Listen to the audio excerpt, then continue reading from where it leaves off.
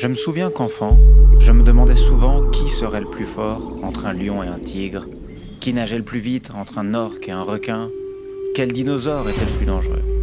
Et en grandissant, je me suis rendu compte que, comme moi, beaucoup d'autres enfants voulaient également savoir qui est le meilleur.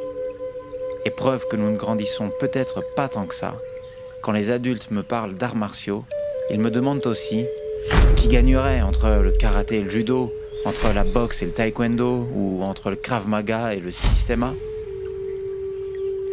La seule vérité face à cette question est qu'elle n'a pas de sens. Tout comme la force du tigre ne sert à rien sous l'eau, les compétences de chaque art ne sont développées que pour un contexte et un but précis. Votre âge, votre style de vie, le temps que vous pouvez allouer à votre entraînement, le lieu où vous vous trouvez dans le monde, autant de contextes différents qui détermineront si pour vous, tel art est meilleur ou pas qu'un autre. Alors comment choisir son art si on ne peut savoir lequel est le plus efficace ?